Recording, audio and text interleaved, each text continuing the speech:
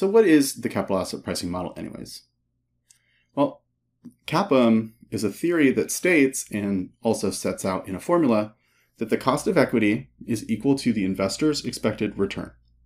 Risk drives return. And therefore, we need to estimate the amount of return that is required to compensate the investor for the risks that they are assuming when they make this equity investment. Right, so the equation states that the cost of equity is equal to the risk-free rate plus the expected return for the entire market. So that's this factor here. This is the expected return for the entire market in excess of the risk-free rate.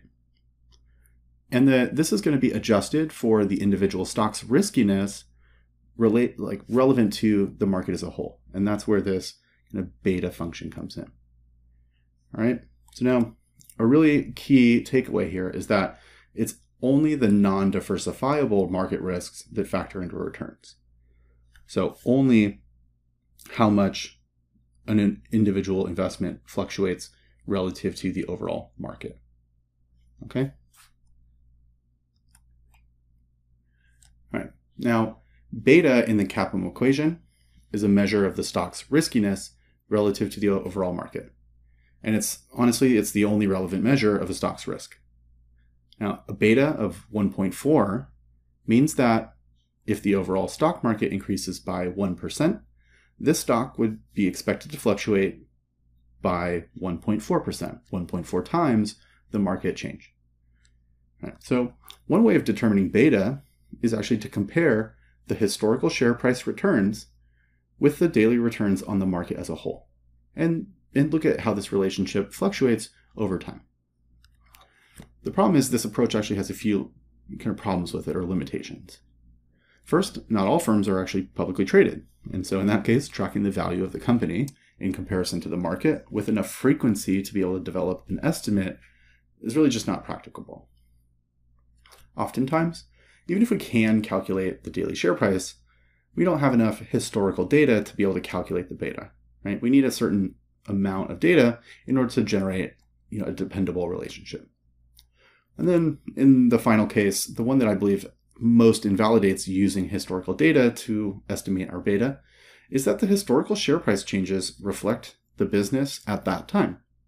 So to the extent that the business or the business model has changed, or if the company's financial structure or the industry makeup is no longer the same as it was 4 or 5 years ago, then the historical data is really only going to give us an estimate of what the beta was at that time, not necessarily what it should be moving forward. Right? And if that's the case, then what do? How do we come up with a reasonable beta to use in our own cost of equity calculations? All right, let's first dive a little deeper into what affects a company's beta. To put it simply, anything that changes the volatility or the certainty of a company's earnings is going to affect its beta. So for example, if the industry risk is low and the industry performance is stable, then the company is going to tend to have less volatility in its earnings, and therefore it'll end up with a lower beta. If the company has relatively low fixed costs and therefore low operating leverage, the company's earnings are not going to fluctuate as widely, and therefore it's going to end up having a lower beta as well. Right?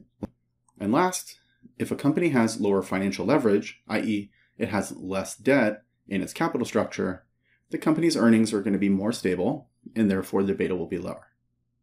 Right? So to summarize, the firm's industry, as well as its investment, financing, and dividend decisions impact its beta. So you can see we're starting to tie this back to and tie it into the corporate finance first principles. All right, so now that we know the components of beta, instead of requiring historical data to estimate one, we can actually build our own. So first, we're going to start with the industry average beta that will adjust to exclude some of the impact of the individual company financing decisions. So the benefit of this is that this industry average beta is going to include both the industry and the marketplace volatility within it. And it's also going to capture the industry's average operating leverage impact on beta. Next, we're going to adjust this beta for our current or for our target financing decisions. And we'll do this by what's called levering the beta using the company's debt-to-equity ratio. And with that, we'll then plug in our levered beta into the CAPM formula, and then we'll use that to solve for our cost of equity.